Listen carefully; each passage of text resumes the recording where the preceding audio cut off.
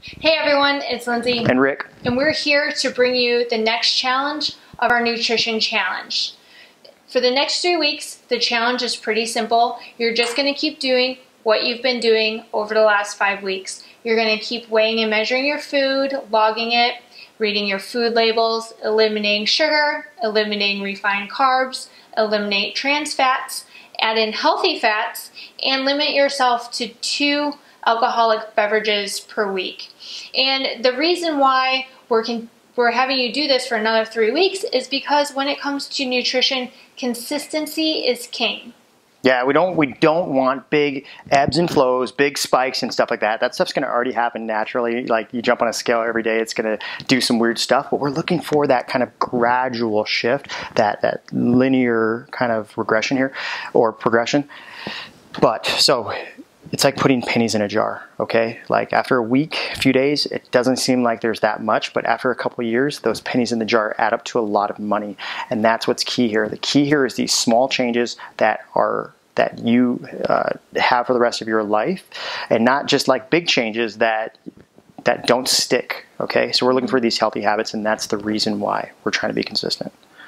Yeah. And so you may have noticed that our nutrition challenge is a little bit different than other challenges that you may have participated in. And, there's a few things that we never addressed with you. We never once addressed how to construct a meal, how much to eat, and how often. And now we have, there's many different ways to tackle that. But our recommendation for you for the next couple weeks is going to be keep it simple. Yeah, we do believe in that stuff. Don't get us wrong. We do understand the importance of that stuff, but we want to develop these healthy habits first. But I think it's about time to actually talk about just now constructing meals that satiate you and that lead to healthier habits. Okay, so we're going to start with the 3 things that we've talked about, but we didn't really address. The first one is protein. We didn't talk about that too much, but it is vitally important. We need it in our body. Protein would include meat and eggs. It would include fish. It would include soy-based products if you're not a meat eater, but that's probably lower. If you're a meat eater, stick with your meats first. Eggs. And protein powders are way down the list. So if you're thinking about that, just way down the list. It's not a real food. It's a food byproduct. So anyways, your protein sources. Then you're going to get your good carbohydrate sources through fruits and veggies, and then your good healthy fat sources. So those 3 macronutrients at every meal. We're going to say to eat between 3 or 3 plus 2, 3 meals or 3 meals plus 2 snacks, and the snacks are just mini meals. Now, how much you eat in each meal is going to depend on your size. And there's a really good method that Lindsay and I learned years ago. The people that created the Whole30 challenge, they did a seminar and they taught us this. And they go ahead and put your hand up like this. Now, how much protein do you consume if you cut off your fingers and thumb? And that's how much protein you get. Go ahead and turn your hand to the side. It's not that wide and it's this big. So, Lindsay, how much chicken breast would that be? It's probably about 2 to 3 ounces. About 2 to 3 ounces. Same thing, I'd be about 4 ounces here with my hand. If your hand's bigger, guess what? You get more protein. It's that simple, right? Now, fruits and veggies. We said that those as your healthy carb sources. Veggies, they're not very calorically dense. You can probably grab like 2 handfuls of veggies, but grab what you can stomach, 1 to 2 handfuls.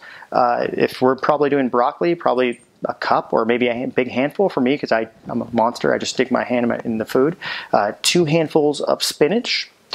Fruit, go ahead and take your hand. Go ahead and close it up like that. That much fruit, okay? That's what, maybe an apple, a small apple? A small apple, maybe a half of a big apple, definitely half a banana. 2 cuties maybe, about 3/4 mandarins. of a cup of berries. Yeah, so for me, maybe a bigger apple if I can. Obviously, we just grab apples. We each grab an apple. Cool, okay, that's great. So fruit and veggies.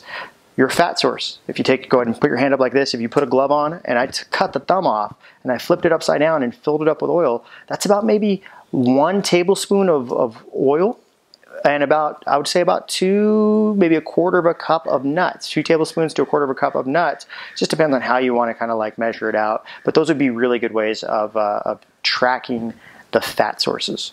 So 3 plus 2 or just 3. We've showed you the macronutrients that are important. Protein is vital. Fat is vital. The fruit and veggies are going to be great for minerals and vitamins. And then how much to eat is using the hand method, right? This is just an eyeball method. And you can actually, if you want to weigh it out, plug it into your MyFitnessPal to see how much total protein and total carbs, just to observe, just to see it. But that'll lead us to understanding if we decide to make bigger changes with a more performance or aesthetic-driven nutrition plan. Next week, we're going to give you an overview of all the different diets that we have personally tried and our takeaway from each one. Okay, so remember, for the next 3 weeks, you're just going to keep doing what you've been doing. Consistency is king here. And also take note of how you're feeling. How are your energy levels, both physically and mentally? How's your stress? How's your sleep? How's your mood? How are your clothes fitting? What about your workout times? So think of any metric that you can track and track it, because that's all good data to help you reflect on what these little changes that we're doing is affecting you overall. Yeah. I want to say this. I tell people this all the time when you're doing like mobility strategies. Is it better? Is it worse? Or is it the same? Okay. It's just same thing with your checking in with yourself. Am I feeling better? Am I feeling worse? Am I feeling the same? Okay. What else you got? I got nothing. Oh, that's good.